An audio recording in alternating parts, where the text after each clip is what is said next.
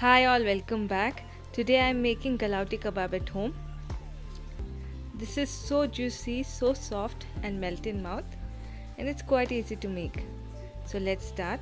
I am taking around 450 grams of mutton mince and I am adding some pieces of fat as well. Now into this I am adding some salt, adding a spoon of garlic paste and also a spoon of ginger paste. Now instead of raw papaya paste, I'm going to add vinegar. So what this does is this activates the enzyme in the meat and this enables it to cook faster. Adding a half spoon of turmeric powder. Now mix everything very well. What I'm going to do is I'm going to run this into a mixer or a food processor so that the fat is nicely mixed with the mince. Now everything is well combined. I'll let it rest and marinate for some time.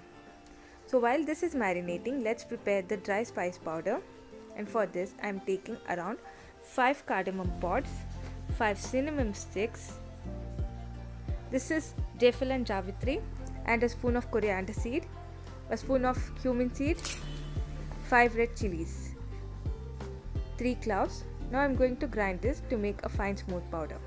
If you don't have jaffle and javitri, you can skip it. Now the spice mix is ready. Let's prepare the wet masala. For this I have soaked around 15 cashews and I have already fried 2 onions until they are crispy and brown. Now I am going to add this into a grinder. This gives a smoky flavor to the kebab,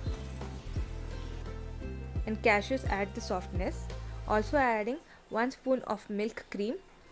I have strained the cream from the milk and adding this to the mixture. Adding few strands of saffron for extra flavor and richness. Now grind everything very nicely. It looks like this. Now I'm going to add the wet paste along with the spice mix into the mince and give it a good mix. Galauti kebab means melt in mouth or galne wala. So this kebab is really bursting with flavor and it just melts in mouth. It is so juicy.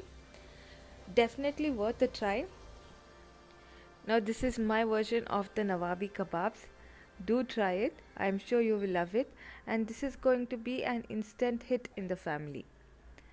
Now after mixing the spices and the masala, cover it and let it marinate nicely for around 3 to 4 hours.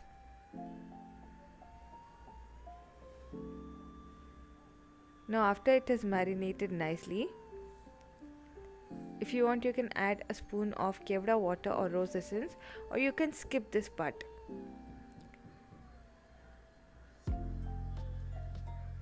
Now I am going to make a hole in the center, and here I have peeled an onion and I am going to take out a single slice of onion. I am going to remove a single layer of the onion this way,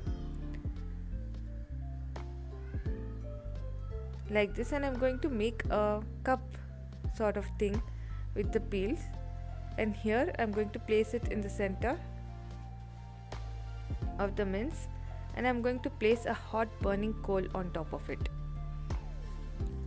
Now as soon as I pour some oil over it, as soon as I drizzle some oil, smoke will start to come out, and immediately I am going to cover the lid and let the kebab absorb all of the smoke.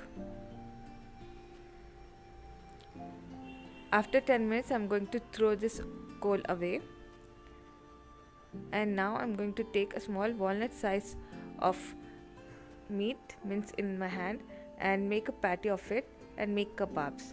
Now fry it in some hot oil or ghee.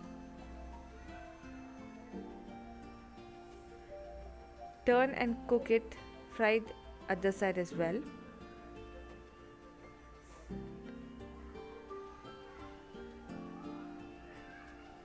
Now the flame is on medium to high and oil is quite hot as well. Now fry it nicely until it is golden and crisp. Serve it along with ghee rice or chapati with some chutney and mayonnaise. You can serve it as an accompaniment or a starter. Do try it, and please consider subscribing to my channel if you like the video. Thank you for watching this video. Bye guys. Bye.